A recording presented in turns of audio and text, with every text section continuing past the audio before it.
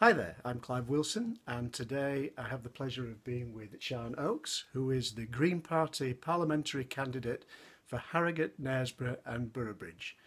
And I'm going to talk to Shan in the same way that I'm going to talk with a number of other candidates in our constituency, and I will use these interviews to guide me on my voting at the forthcoming election. So Shan, can you confirm that I have invited you to be interviewed about a topic that is of primary importance to me, where your response will inform how I vote at the forthcoming elections, and that I have not shared with you the topic we are about to discuss? I can confirm that, Clive, thank you. Thank you very much.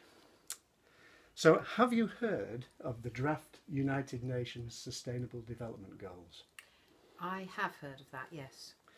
And what do you think of the goals? Well,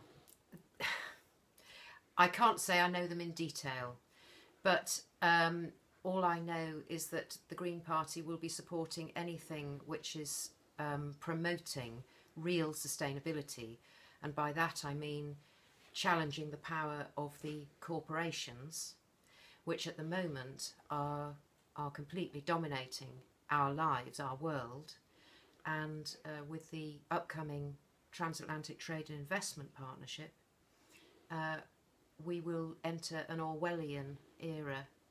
So we have to stop that.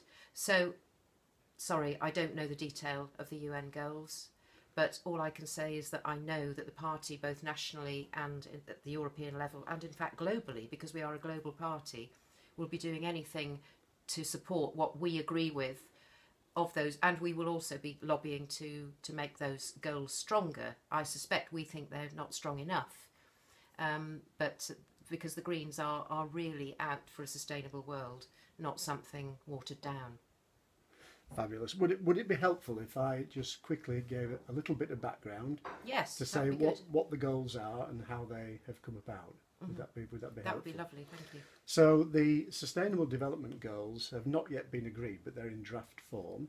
And the reason that they've come about is that, of course, we had the Millennium Development Goals at the turn of the century, which were as follows: to eradicate extreme poverty and hunger, to achieve universal primary education, to promote gender equality and empower women, to reduce child mortality, to improve maternal health, to combat HIV, AIDS, malaria and other diseases, to ensure environmental sustainability, and to develop a global partnership for development. So those were the Millennium Development Goals, which of course had the target date by and large of 2015, which happens to be this election year, which is why it's so interesting for me. And last year, the United Nations did a report on progress on the Millennium Development Goals, and they set out a working party to say, what do we do next? And as a result of that working party, there are now 17 Sustainable Development Goals, which should be ratified in September, fingers crossed, at the United Nations, and will set a target date by and large for 2030. There are some exceptions, I believe, but they cover the following 17 areas. Would you like to hear them? So the goals are, and this is very shorthand, it's a lot longer, but this is just headlines.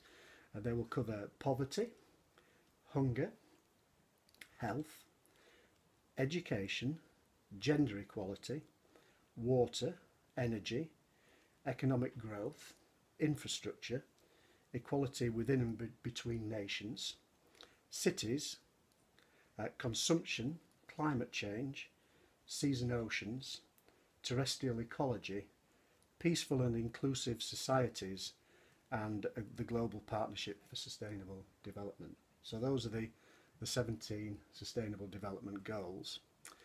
So without going into the detail of the goals, in general terms, what do you think about them? Well, it sounds great. It will depend on whether the forces with power in the world actually can be marshalled to do what's needed. And, for example, economic growth, what does that mean?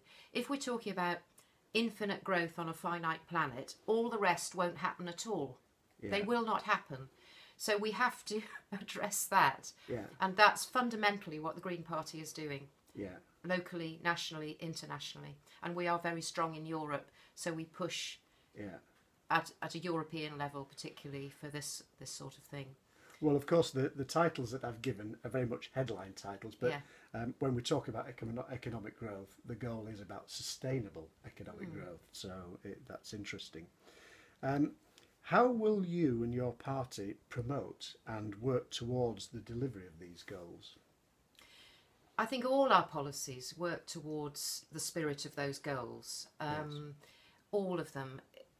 We're a deeply democratic party, fiercely democratic party, and we mean that both within our party, obviously, and throughout the world. We want real democracy. We want the people to have the say, not vested interests. And if that happens, if you can make that happen, and we work all the time to do that, then you will actually meet the other goals.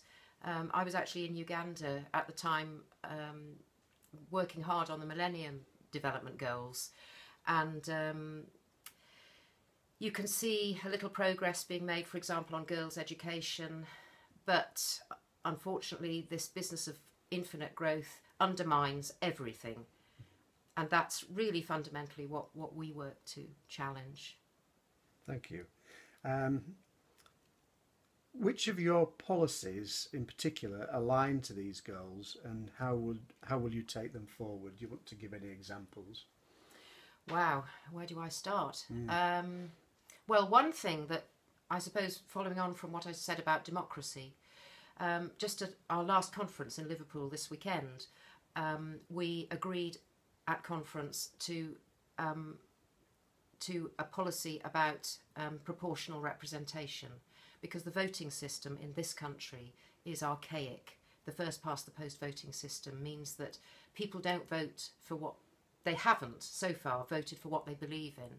They do things like voting tactically, and all that means is we keep getting more of the same, which is why this country is becoming a kind of dinosaur in terms of making any progress, because we are just held right back by our voting system. So the Green Party agreed at conference that we would make it a priority to work for proportional representation, so that people will at least be able to engage in real democracy and be able to vote for what they truly believe in. Thank you. And is there anything you would like to say to a voter, i.e. me, who cares about the future of our world in these terms? Wow. Well, I'd just say vote Green, obviously, because we're the only party that is really addressing what's underlying the damage that is going on to our people and our planet. And the two are completely interlinked. Our party focuses on justice, that's social justice and environmental justice. The two are completely interlinked. You can't have one without the other. And I would just say to people, vote with your heart. Look at the policies and vote for the policies you believe in. And there's a really big choice to be made now, because all the old parties and some of the new parties are going along this sort of neoliberal, whatever you want to call it, line of infinite growth. If you go along that, you are just going to take us over the precipice. If you look at green policies, we're challenging that whole paradigm and saying, no, we have to stop the vested interests. We have to work for real democracy and work to localise power. Decisions should be made at the most local level, not at national or European level, for example, where it's not appropriate. Where appropriate, make decisions at local level so that people are properly involved, and also localise our economies, our communities, so that the wealth of communities, of the people, isn't just drained straight out into the pockets of shareholders of massive international corporations. So, we're looking at this underlying stuff. We're not just putting frills on policies. Very, very big difference between the Greens and all the other parties. Shan, thank you ever so much for spending time with me. Thank you.